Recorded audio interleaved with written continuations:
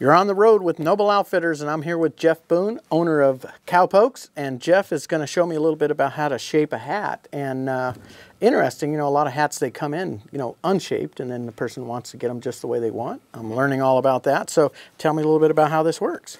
Well, first of all, when it comes to hat shaping, it's all about preference. You know, there's no set guidelines as to what needs to happen with a hat. So the process of shaping a hat involves a couple things. It involves heat and moisture. The steam, which is going to come out of this generator here, will allow us to soften up the resins that are in the hat to allow us to change its shape. With everybody, each individual as they come in, they're going to want something different, something that they think makes them look good, or just making the hat look even or all the way around. Could I reshape my hat too? Absolutely. Okay, well, I'm going to watch you first and see how it's done, and then I don't know if mine's doing everything it needs to do for me. Well, maybe you'll get a chance to do a little bit of this and see how your hat turns out. I'm going to reshape it. Okay, perfect. Okay. Well, first thing we'll do is send some steam out of here. You got to be a little careful, it will burn you, okay? Be cautious. We're going to put the heat right on the inside here and not on the edge. It's important to leave it off the edge. We don't want to curl the edges. To get the hat hot, I typically spin it around, give it one pass on the back side, and then from there we put a little bit of pressure on the hat, and you can see as we're starting to pull it up, we're going to bring this brim up just a little bit, not putting too much pressure because we don't want to leave thumb marks. Right. And then you can see what we've done with this hat is we've really brought this side up.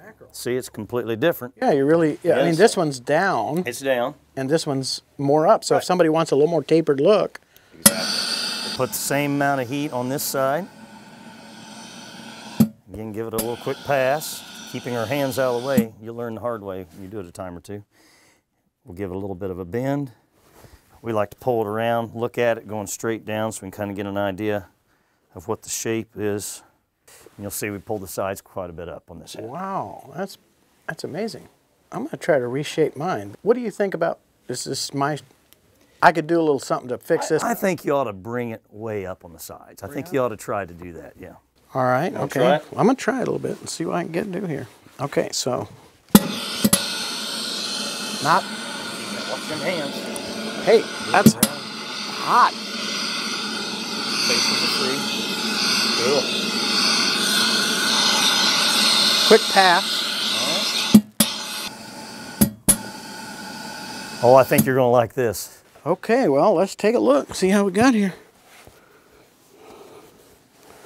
What do you think? Oh my. Huh? Beautiful.